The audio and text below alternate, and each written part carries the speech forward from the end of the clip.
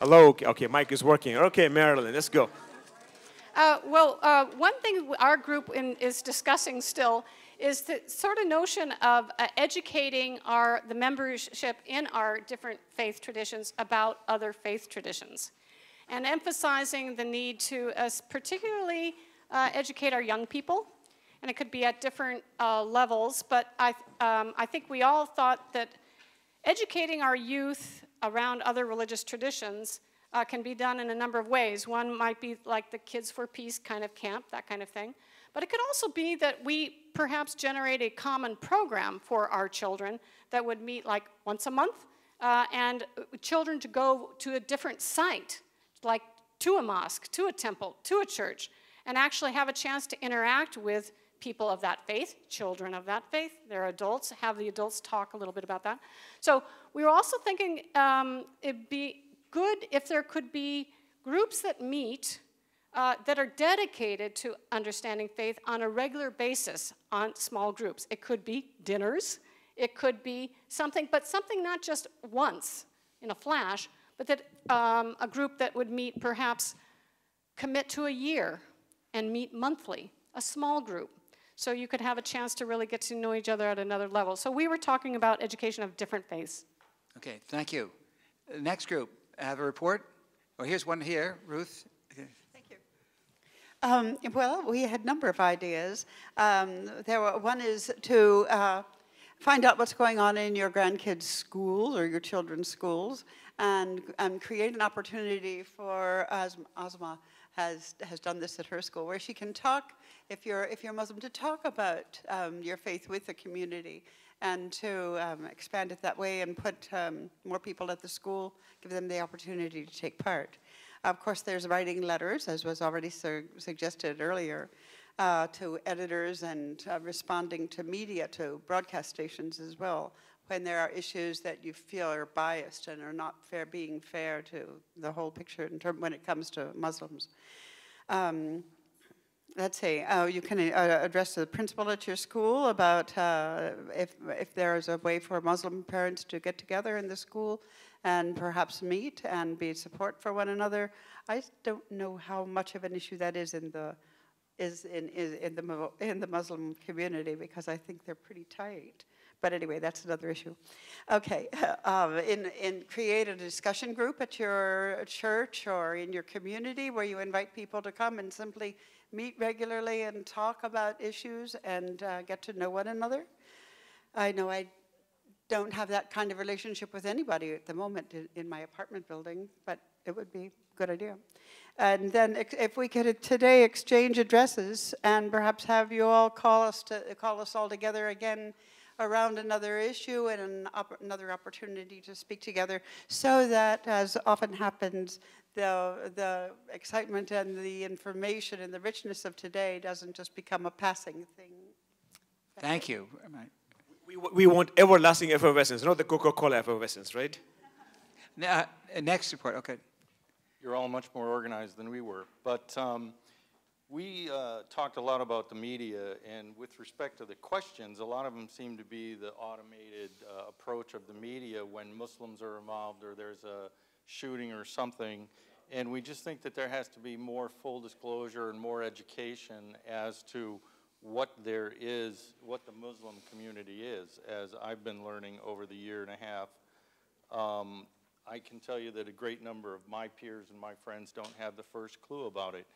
And then in terms of why do Americans react the way they do, I mean, obviously there's a wide gap between how educated, semi-open-minded, progressives, whatever you want to call most of the Northwest react, as opposed to people who are less educated, less worldly, less sophisticated, less well off, and are having the troubles that they're having. I mean, they just easily reach for the first scapegoat, and with everything that's going on, and then of course terrorist attacks that have occurred, 9/11 and all the rest, it's just an easy place to put their anger and what's really, I think, their fear for themselves.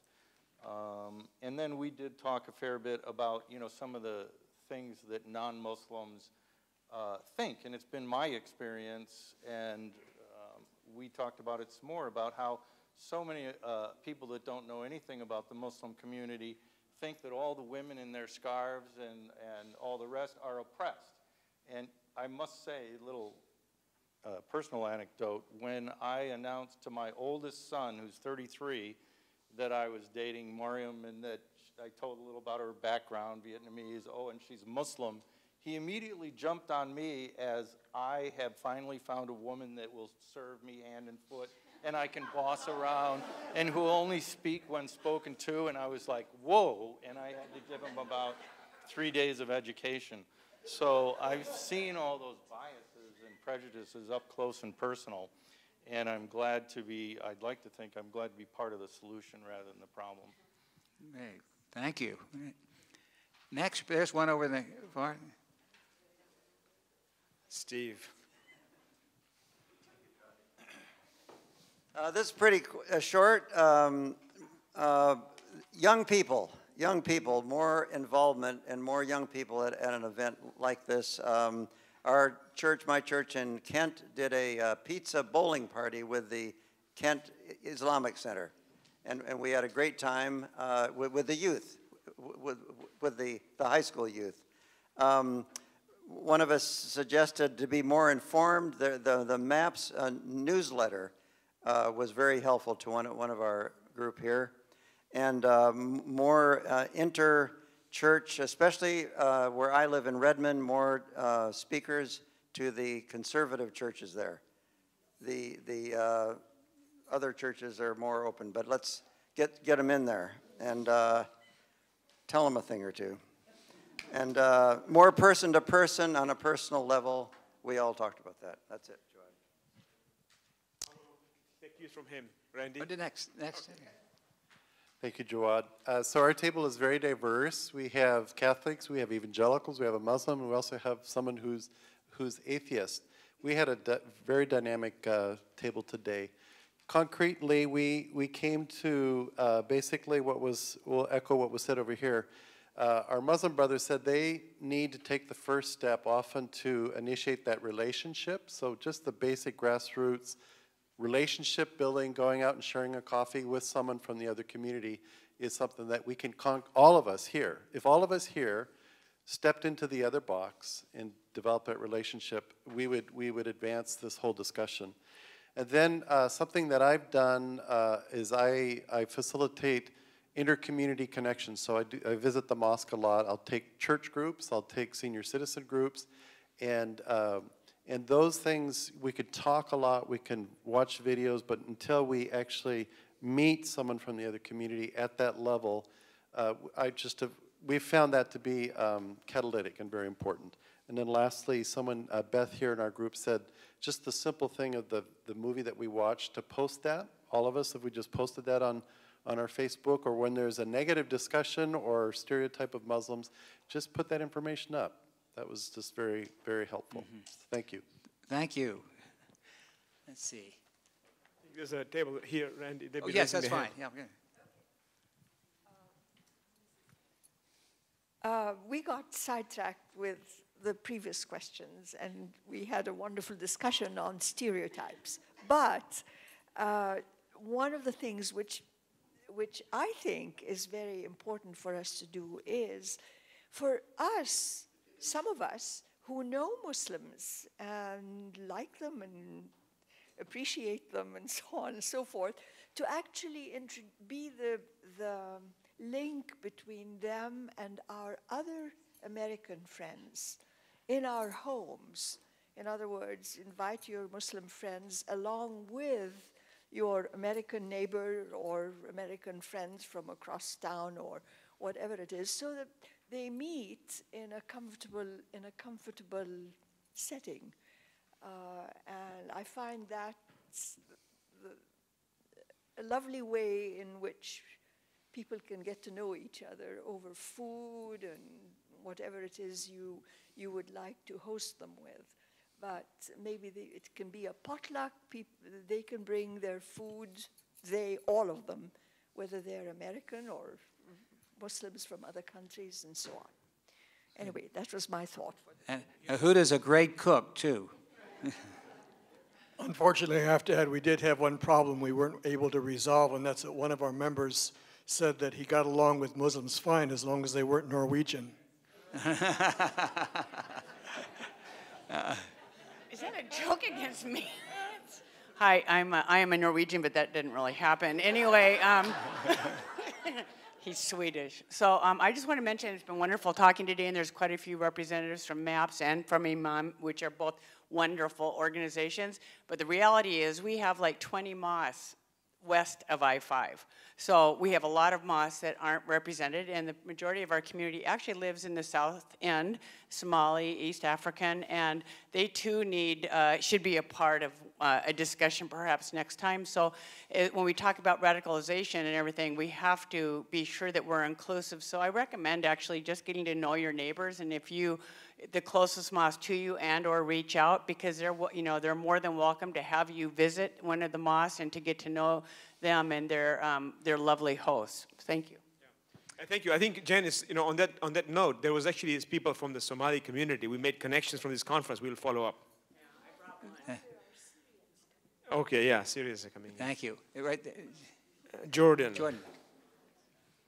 I just wanted to add another note. A lot of people have already been talking about working with youth. My name is Jordan Goldwarg, and I work with Kids for Peace. And in addition to the summer programs that we run, Kids for Peace also has a year-round program in Seattle that meets on a monthly basis. We rotate our meetings between churches, mosques, and synagogues. Youth have the opportunity to visit worship services and observe in the faith that they're not a part of. They have the opportunity to take part in religious celebrations and festivals. So if anyone's interested in learning more, you can come talk to me or my colleague Hannah, who's right over there. And we also are able to offer workshops, interfaith workshops, to houses of worship, schools, and other community groups. And so if you don't have youth who can take part in the program on a regular basis, but you want us to come and do something with your community, come talk to us about that as well. Thank you.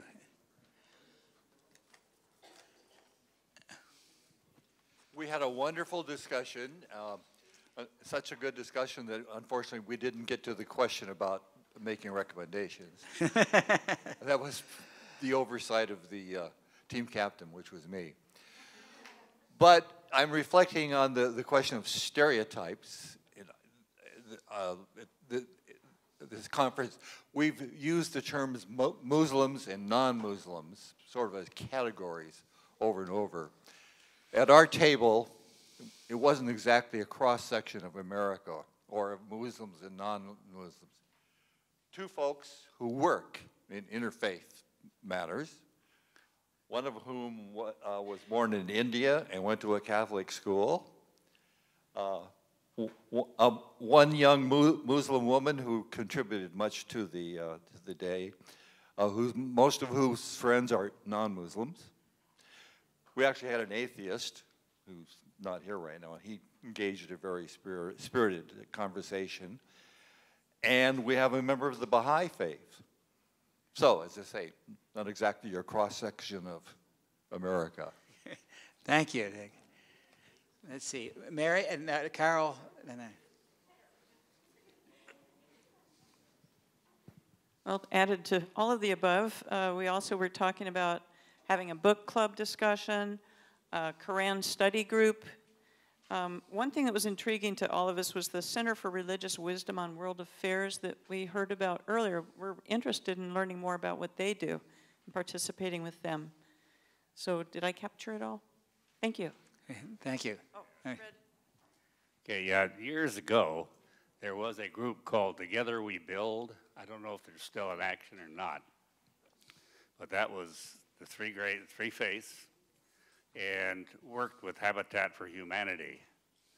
And we're building houses out there, and the Christians and the Jews and the Muslims were all together, and every week that we were there, one of the other faiths fixed lunch.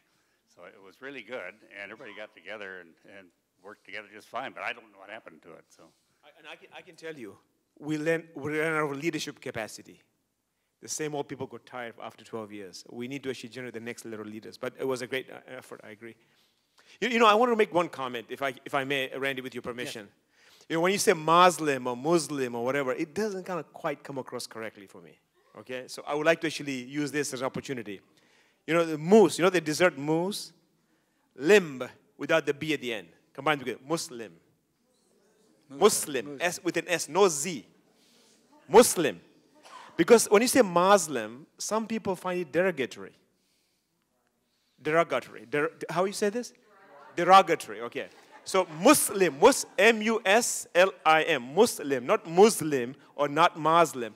Muslim with an S, like Muslim without the B at the end, limb. Okay, thank Are you. there any other reports? Any other tables want to give a report? Oh, here we go.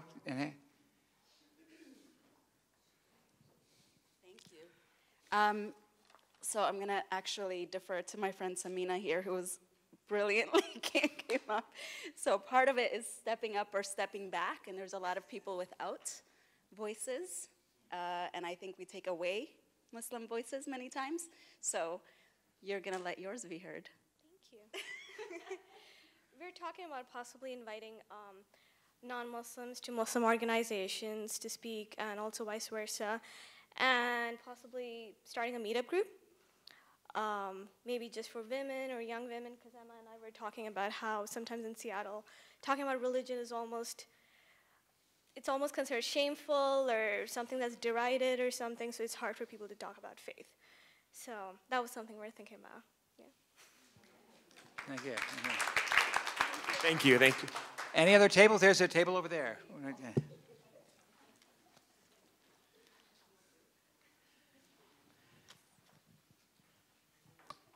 Our group talked about a lot of the same things that have already been shared. I'm at Trinity Lutheran in Linwood. We had 3 mosques in Linwood. The Ahmadiyya moved out to Monroe, but the Sunnis and Shias both have mosques. The Sunnis one is only 3 blocks north of Trinity Lutheran, where I worship. And Terry Kylo, who had to leave a few minutes ago, but he's done a series of events called Love in a Time of Fear, where he gets Muslims and Christians to talk together, and Jewish speakers as well. We had about 300 people a year ago came to Trinity to the first Love in a Time of Fear event. And since then, they've done about 12, 13, 14 more events up and down the I-5 corridor. So I would encourage you to talk with Terry. He's now leading a group called Neighbors in Faith, which is putting on these Love in a Time of Fear events. They just had one 2 weekends ago on Bainbridge Island, for instance, with 80 people.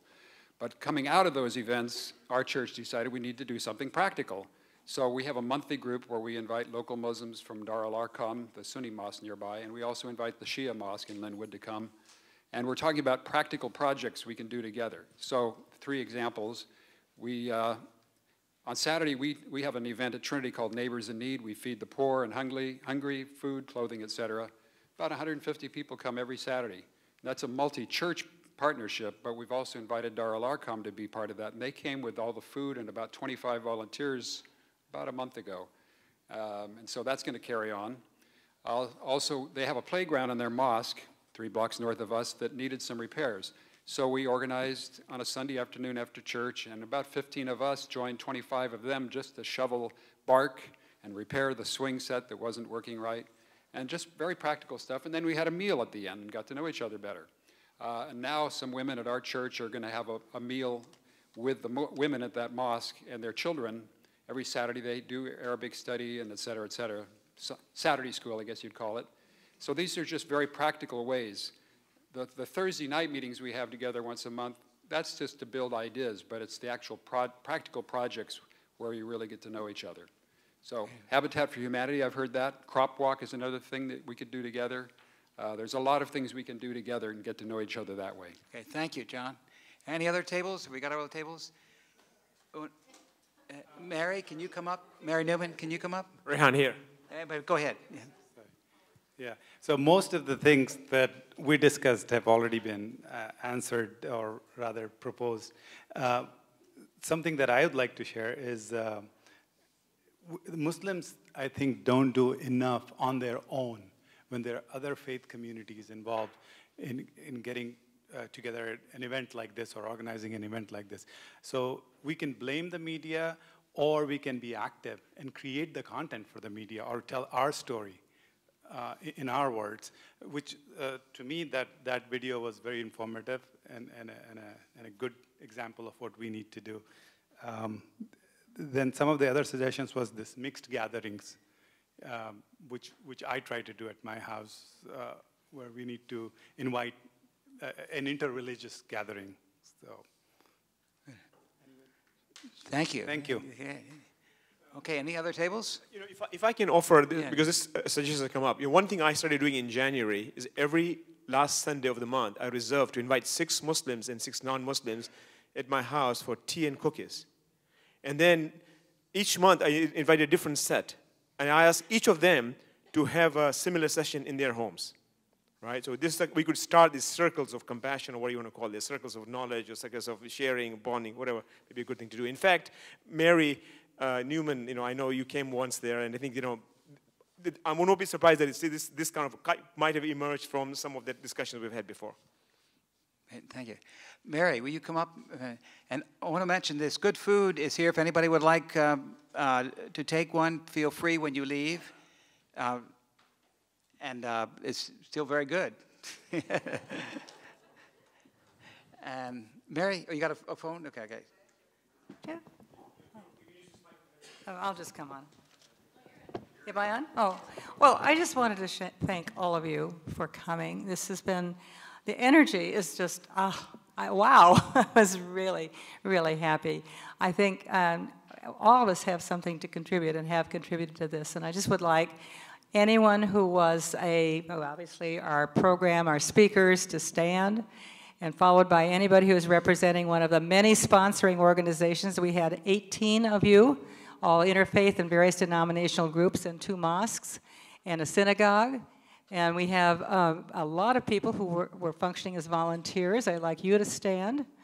And I think a lot of them have gone. We warn you out. And the rest of you who spent a whole day Saturday to come and be a part of this program, thank you so much. All I wanted to say is to go in peace, to love and serve the world. And the response we use in the Episcopal Church is thanks be to God. Thanks be to God. Thank you. And let's give a big hand to Mary, our fearless leader. Okay?